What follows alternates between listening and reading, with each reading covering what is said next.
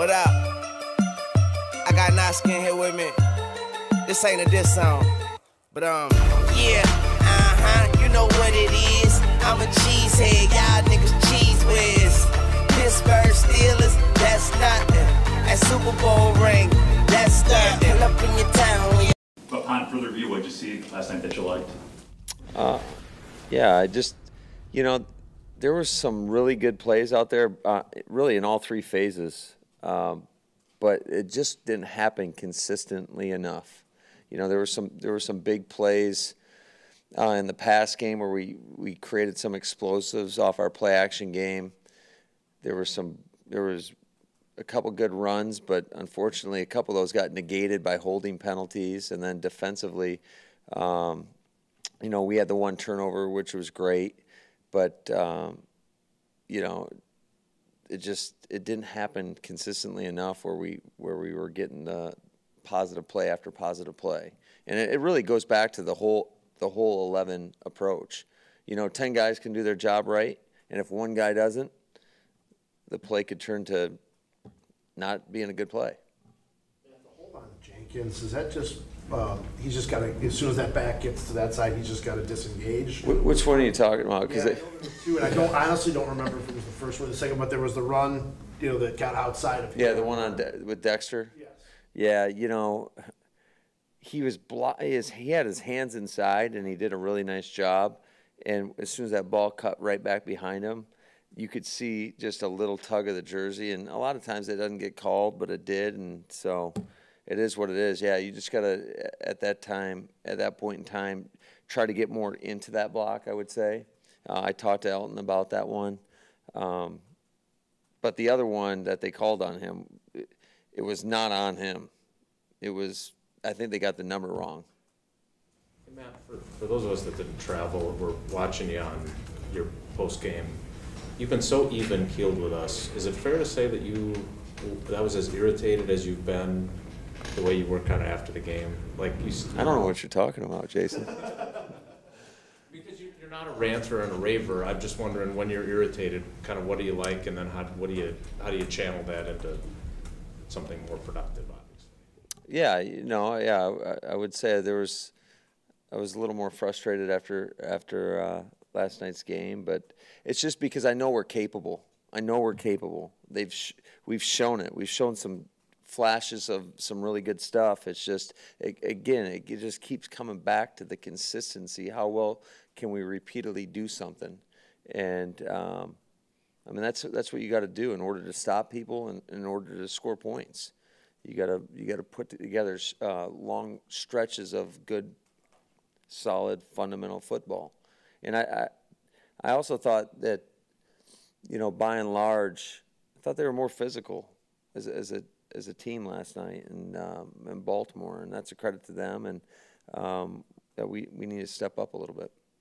Ty, at least from the press box, Ty seemed pretty visibly frustrated with himself on the field after tackles that he missed. How do you get a rookie to forget that and move past those? Yeah, the only way I know how to do that is you got to go back to work. And he missed too many tackles. He's in position to make the tackle. He's got to finish. He's got to run his feet on contact. He's got to wrap up.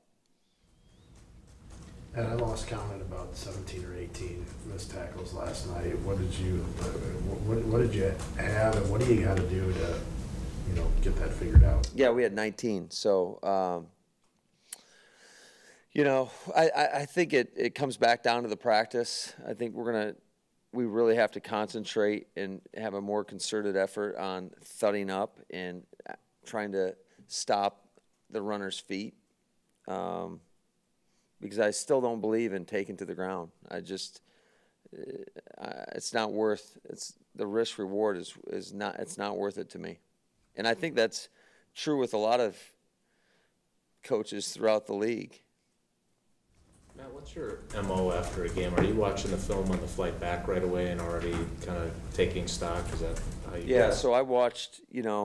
I sat with Nathaniel Hackett and we watched the offense together, and then I went through the special teams and I buzzed the defense quickly because I sat this morning with the defense, and then I went and saw Sean and sat with him with some of the special team stuff. What did you see when you looked at your run game early? You don't have Aaron, you don't have Jamal, so I don't know how fair it is to, but you did have your starting offensive line. What did you think went less than ideal there? Yeah, it was a struggle to get us going a little bit. We tried some different stuff and with some of the toss crack scheme where, again, if one guy doesn't do their job right, the whole play gets blown up. So we need all 11 on every play, and that's what we keep stressing to the guys. And really, a lot of the you can set the tone with the receivers in the run game, and I've said that before. And we need more from them in that area as well. So it's not just one guy in particular; it's collectively. You mentioned the consistency and the flashes. So what's the balance there where I imagine on one hand it's like, well, they're all practicing, but it's the first game reps for some of these guys. So what, I guess, should it matter that your starters didn't play at all against Houston, but they've been practicing, so it should have been crisper? Like, what's kind of the balance there of recognizing inconsistency, but maybe not having played enough? Yeah, no, I thought our starters, to be honest with you, that the first two drives, we moved the football. We had a batted ball on 3rd and 4 where we had Gmo coming open on a choice route. He was there. I think, batted balls are always a difficult thing to answer sometimes in terms of, you always go back, okay, did we have up front, did we have hands on the defender that batted the ball? Did the quarterback throw on time? And I thought, just looking at that one, I thought the only thing that Deshaun might have been able to do a little bit better is be better with his eyes initially. But sometimes those happen, Sometimes you got to give credit to the defense as well. And then on the 4th down, we hesitated just a touch going to Devontae, and he threw a high ball there. So, and then the second drive, we moved the ball all the way down, and we got into the red area, and I think we were. It was 1st and 10. We ran a shallow cross where we had Jimmy coming across the field, and we missed him. I thought he was open, and Deshaun flushed the pocket instead of, even if he said no to Jimmy, he should have gone to a second read and then his third read, and he had Marquez open on the left-handed side. But instead he flushed the pocket, and we lose 3 yards there. So on 2nd down, we come with a play where we got 2 options, and we missed the check. So we should have been running the ball downhill. Instead, we tried one of those crack tosses, and we lose 4 yards. And so then you get down in 3rd and long, and that's tough sledding. What's the plan for Aaron this week? Will he practice Sundays? Yeah, that's the plan, but, a lot of it's going to be predicated on how he feels. How does he feel now? I think he feels better, but, we'll see Sunday. I don't want to disparage the good people of Canada when I ask this, but it's not an NFL field. I think it's field turf. Do you have any reservation if that's going to be his work, that you're going to have him go up to Winnipeg and play? Is there any concern there at all about that?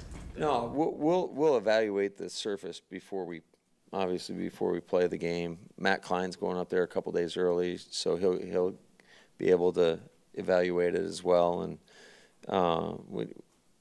it seems like it's a relatively new stadium, so it looks pretty nice. But I guess until we get there, we won't know. We've talked a lot about missed tackles on defense, but by my count, you haven't forced many missed tackles either on offense. Is that something you can drill, or how do you improve on that, or you just need to get your guys back like Devontae and Aaron, that'll kind of fix things? Yeah, I hope so. No, it's just, we talk about that as far as running in the open field and trying to. It's hard if you got somebody in the open field and you really break down. Pursuit's coming, and they're going to tackle you. It's more of a slashing mentality. Can you make those, just like we use in the run game? Can you run full speed, take one cut, and just slash and try to make a guy miss? So that's how you really try to drill it and talk about it when you get in those team situations. Matt, going back to Aaron for a second. So you said, you like him to play. It's not necessarily imperative. We all know the risks of him playing. What are the benefits in your mind as his play caller and his head coach, and he's in a new system? What are all the things that he would benefit from playing a game? Yeah, I just think those guys all going out together, prior to the Chicago game, just to work any kinks out if there are any, but just to try to get into a flow of a game, having him hear the play calls when he's actually the guy out there, getting in and out of the huddle, which I thought he's definitely helped stress that urgency to the other 10 in the huddle. I thought last week was better. So just, but it's more or less just getting into that flow. Two more, please. Matt, no boot. Are you free of that thing finally? Yeah, Good? I'm trying to be. I told Flea I'm not wearing that boot this week, so we'll see. I don't want to out you, but I did see Dr. Anderson last week, and he told my wife that she has to do a better job of listening to him than you do, so be careful. I've been pretty good up to this point. I just tell you, like, you're not used to standing for that period of time in that boot. By the end of the game, my heel is on fire, so I'm ready to get out of it. You've been so much about everybody has to earn things around here, playing time, opportunities. What have Lazard and Shepard earned to this point? Because you do have some guys that have been here and were draft picks, but it would seem that those two guys have really competed well. Yeah, they've done a great job, and I think you see it by the number of reps they're getting.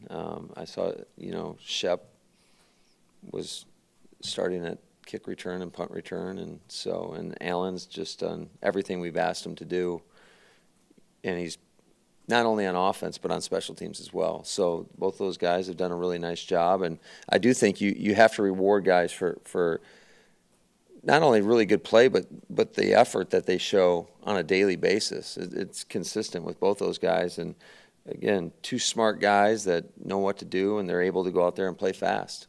So do you see that as being wide open right now? Yeah, there's competition at the receiver position. There's nothing that's locked in place at this moment. What did you think of Shepard on returns last night? I thought he did a nice job. I mean, the opening kick he takes to the 40-yard line. I thought it was really blocked well.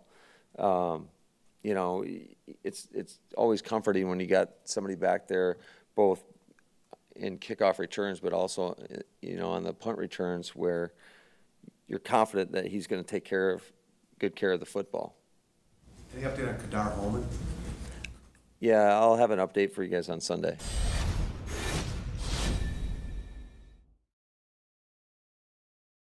So, I just love my team. Yeah, that's the team with them big G's on the helmet.